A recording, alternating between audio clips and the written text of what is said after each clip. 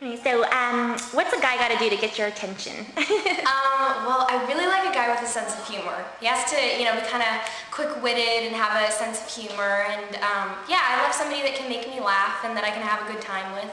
And yeah, I think that's the main criteria. You don't have to be, like a gorgeous model or something. You just have to be able to have fun together. And how do you deal with hurtful Hollywood gossip or just gossip around in your circle of friends? You just have to realize that it can't directly affect you because it's just what other people are saying about you, and they aren't you, so they don't really know what's going on.